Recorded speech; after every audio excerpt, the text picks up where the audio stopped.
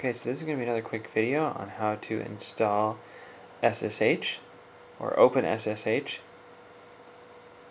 It's another one of those programs that will be running in the background that you actually won't see on your Springboard. And this version that's available right now is 4.6p1-1. OpenSSH is basically, Wikipedia says, secure shell. It's a network protocol that allows data to be exchanged over a secure channel between two computers. So an iPhone is that a computer, and so your desktop computer or laptop or Mac PC, whatever, with different programs can communicate back to the iPhone, and you can transfer files like Nintendo ROMs or individual files for like categories or customize, or actual entire applications can be installed through SSH.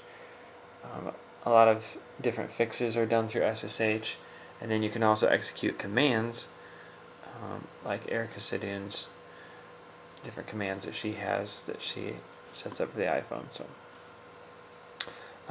this notice is very important. The first time that you log in with OpenSSH, it will take 30 to 35 seconds, so it'll take a while. With older versions of the iPhone before 113, before 111, the username and password was root and Dottie, and then it became root and Alpine. So now with 113, it's Alpine is the password. You log in with your IP address on your network, and I'll show you really quick how to get that. It's right in your settings, and you want your local IP on your router. You're going to need wireless to use OpenSSH. So mine is 192.168.2.10.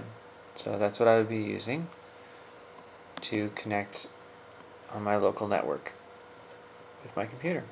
So now I can open SSH and log in and fix things on my iPhone.